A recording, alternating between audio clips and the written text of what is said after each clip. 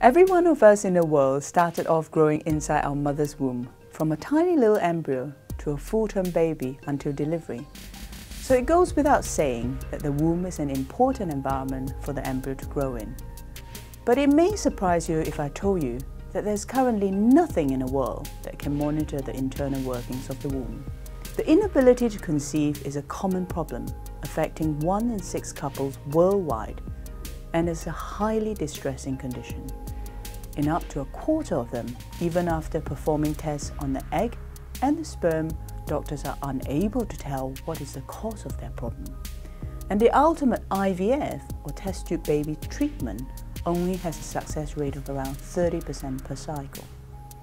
For doctors and many patients, this is a highly frustrating situation.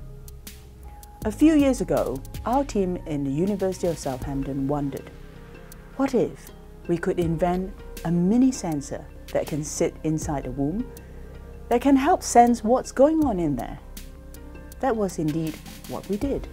For a long time now, doctors know that the development of the embryo depends heavily on their environment.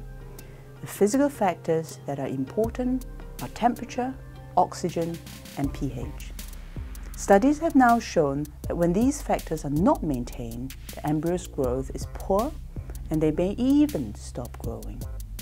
What is more important is that simple therapies can help improve the conditions inside the womb. The ability to be able to monitor the womb's environment will mean that doctors can select the right patients for the right treatments. Our sensor device is invented just to do that. It is a miniaturized sensor that the doctor in the fertility clinic can insert into the womb. It is batteryless, wireless, and is powered by a belt that the patient wears. The data is transmitted to a mobile phone and will be analysed through a diagnostic algorithm to inform the doctor of the right treatment for the patient. We have now performed the necessary proof of concept animal and human studies on our temperature prototype. We know that the technology works and the device is highly acceptable to our patients and is safe to use.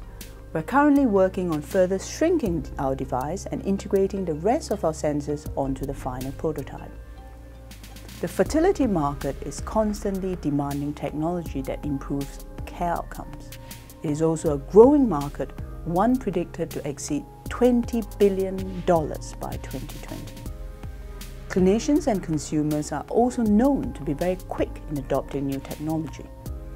We believe that our product will offer our customers, for the very first time, a diagnostic tool to assess the womb's environment and to help them achieve a higher pregnancy rate.